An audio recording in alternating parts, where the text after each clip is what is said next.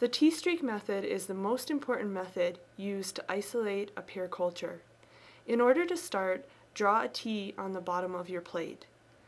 The top segment of the T will represent the most highly concentrated sample. You'll then pull down a concentration gradient into the second and third quadrants. You'll want to label your plate with your name and your section number, as well as that day's date. Now you're ready to streak your T-plate. You'll want to sterilize your loop first.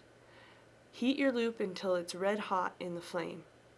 Allow your loop to cool so that you don't kill all the microorganisms within the mixed culture. Now when in doubt, flame it out. Don't forget the tips and lips. Don't forget to flame the lip of your culture tube before inoculating your loop. Remember to flame both before and after going into the tube. Now using this concentrated sample from your tube, you'll streak in the first quadrant. You can go back and forth backtracking over your streak marks until the entire region is full.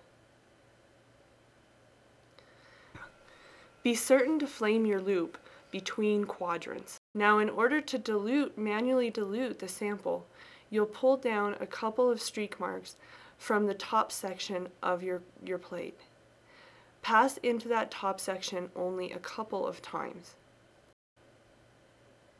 Make as many streak marks as is possible without actually backtracking on your previous streak marks.